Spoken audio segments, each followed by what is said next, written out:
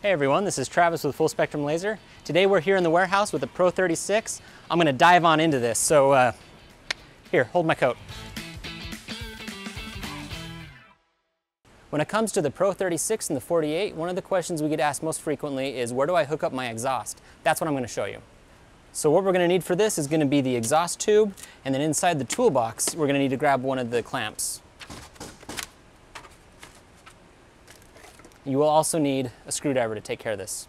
To begin the process, we're going to want to raise the Z table, so we want to turn the machine on.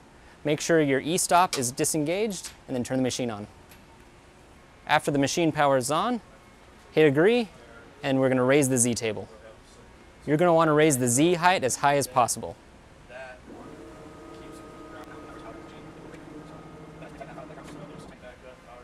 You're going to want to grab the keys out of the toolbox and open the bottom door on the left side.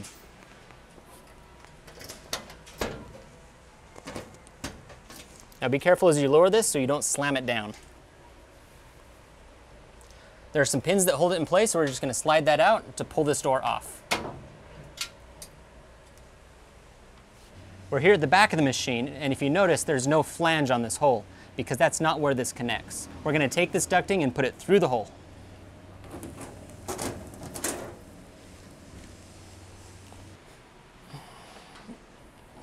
All right, now grab your screwdriver and the clamp, and let's climb on in. Now watch your head.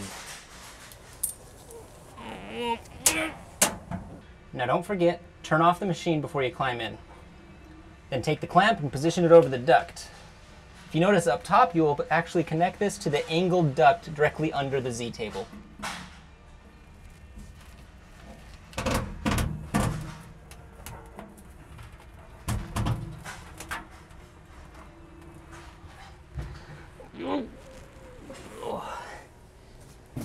Now just make sure, watch your head. I learned that the hard way.